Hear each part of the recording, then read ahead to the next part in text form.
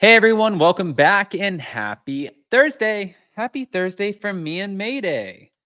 I don't know what is going on with this little baby. I think it's because she has had CBD, but she is just like, it's like having I have like a little monkey and I don't know what this is, but okay, we're going to keep it. Anyways, guys, we're back to talk about the fact that an executive producer is speaking out against the Caroline Brandi of it all. And that's not it. We're not stopping there. So please enjoy the cat. We also have more Andy Cohen and Liam McSweeney stuff to talk about. Lots to discuss. So now, before we jump in, you guys know how this works. If you haven't already, go ahead, smash that like button. If you're not subscribed, get subscribed. Don't forget to hit that notification bell. Maybe after this intro, she'll still be here. I don't know. Here we go.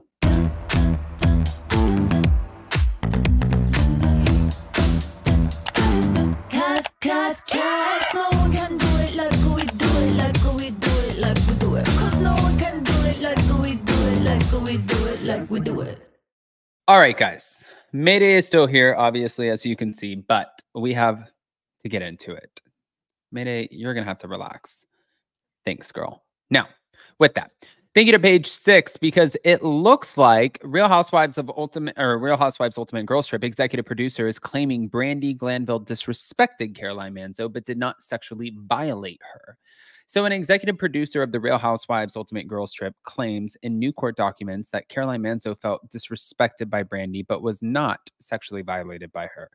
Now, as page 6 previously reported, the Real Housewives of New Jersey alum sued Bravo and Peacock earlier this year, claiming Brandi harassed her and kissed her without consent. Yeah, this is obviously, she's claiming too that production knew about it. Caroline also claimed in court documents that Brandi then proceeded to mount Manzo on the couch, holding Manzo down with her body, forcibly squeezed Manzo's cheeks together, and thrust her tongue into Manzo's mouth while humping her. In new court documents filed in response to Caroline Manzo's lawsuit, Lisa Shannon claims Caroline told production at the time that Brandi's alleged actions that evening had triggered memories of her past childhood trauma, but did not mention an assault. Our primary concern at that point was making sure that Caroline felt safe, is what the documents read. She told us that she felt safe, that she wanted to continue to film, and that she did not want Brandi to be sent home.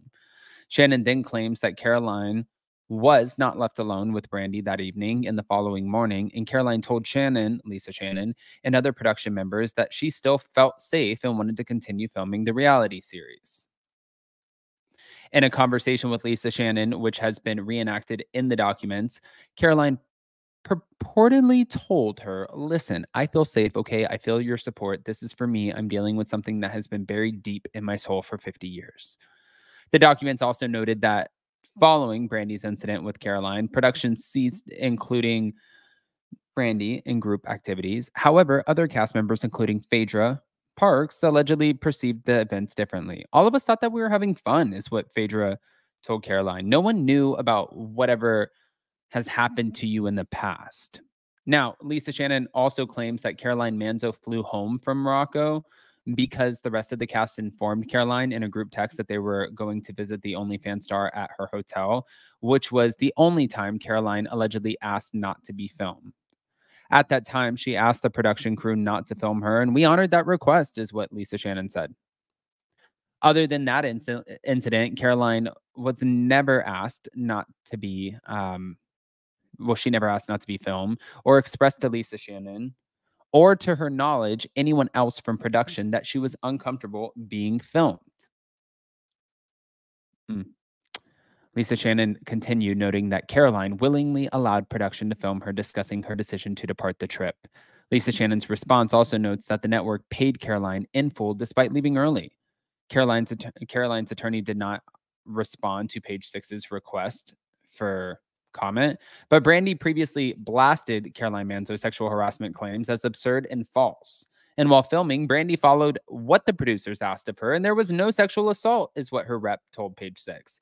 She is innocent of these absurd accusations that have weighed on her mental and physical health for far too long without a word of support from Bravo, Peacock, or Shed.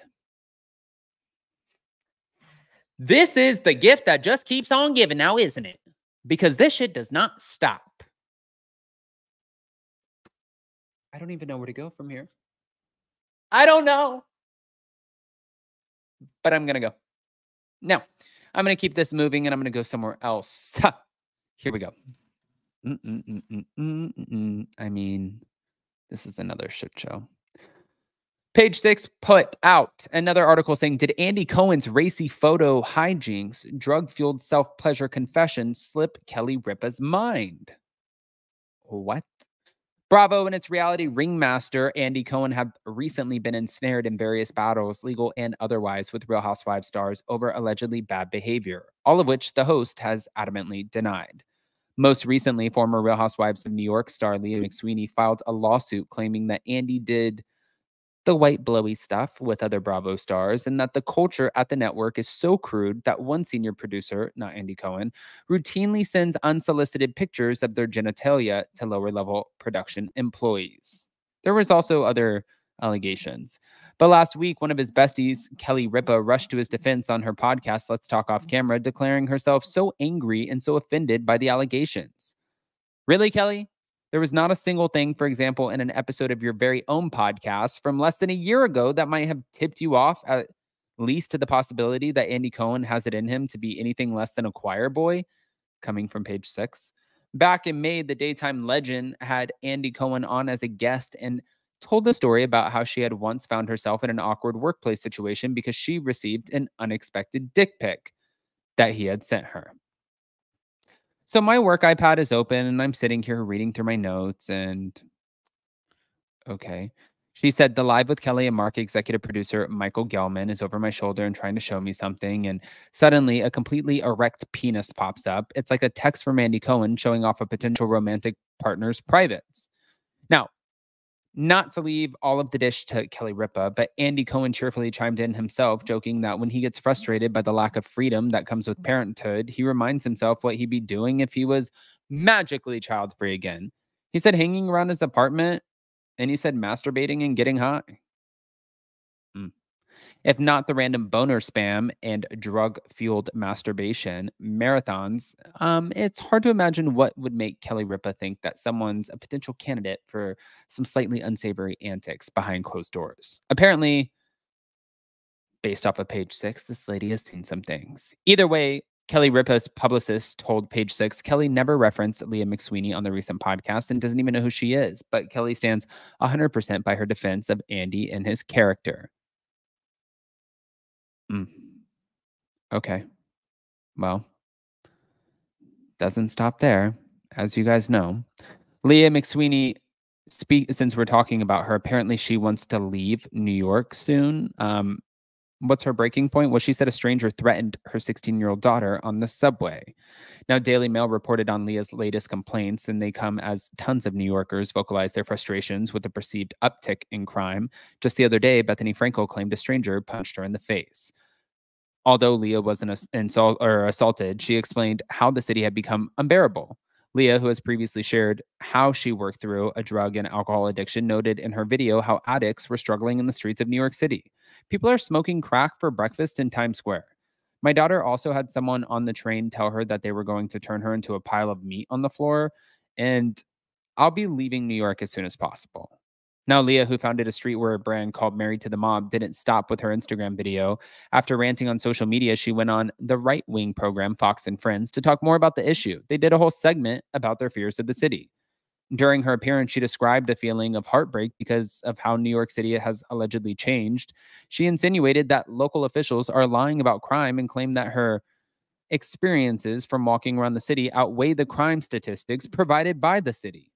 The worst thing is we're being gaslit by the politicians who tell us that it's actually safer than ever, and it's not. I'm sorry, there's no way. I'm out there, I'm on the train, I'm walking around. It's not safe. All right, guys. Well, I want to hear your opinion. So pop off in the comment section. If you're not subscribed, get subscribed. Don't forget to hit that notification bell, and we'll see you in a little bit. Love you guys.